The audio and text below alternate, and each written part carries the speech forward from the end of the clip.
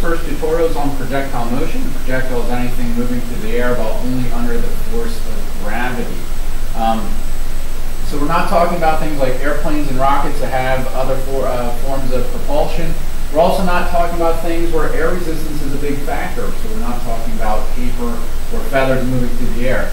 Instead, we're talking about things like baseballs, footballs, golf balls, any of those types of things moving. Now, we call the trajectory the path that the projectile takes. And the horizontal and vertical movements of the projectile are independent of one another. What that means is that the horizontal motion does not affect the vertical motion. And we've already talked about the vertical motion in terms of free fall.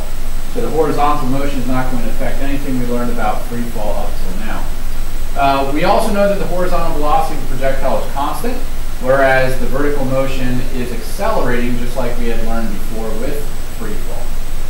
What does that mean then in terms of our equations?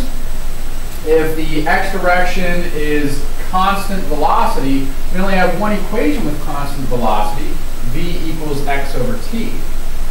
And if the y direction is accelerating, we have four equations with acceleration, which we have learned with free fall. Now, if these two are independent of one another, we've got to keep our velocities intact. We've got to, keep them separate from one another. And so we label them as x for our horizontal velocity, and instead of just vf and vi for our vertical, we have vfy and viy.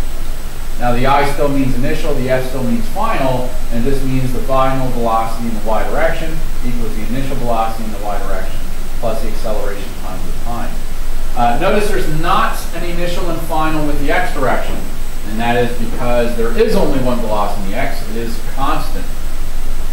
What does that mean about our picture of projectile motion?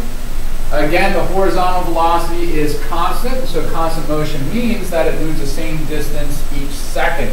So if these are snapshots every second of an object, the horizontal velocity is constant, and so each one has been placed 5 blocks from the previous one. However, in the y direction, it is not going to be the same distance each snapshot or each second. And if we look at our equation, the second equation here, we can see that it is quadratic, which means that the first time we take a picture, it's 1 block away. The second time it's 2 squared, or 4 blocks away. Next time it's 3 squared, or 9 blocks. And the last time in this diagram, at least, it is 4 squared, or 16 blocks away. And so if we trace this trajectory, we see that it is what we call parabolic in nature. And so the path of a projectile is parabolic in its motion. It is not a straight line, so we're not talking about triangles in this case, as we were with vector addition. We're going to start out simple and work our way to more complex problems. So we start out with things just launched horizontally. In that case, the velocity given is the x, and the initial y velocity is 0. We see in the beginning, just like if an object is dropped, even though it's moving horizontally, it's just the same as being dropped.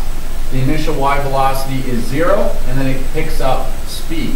So it gets faster and faster as it moves along. So the only velocity given in the beginning is the x if it is launched horizontally.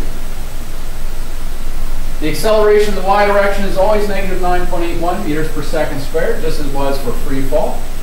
And my hint here when solving for the problems is if you can't solve for what you need right away, solve for time first, as we'll see in this first example for our problems. So at this time, you can listen to the second tutorial on projectile motion and how to solve problems launched horizontally.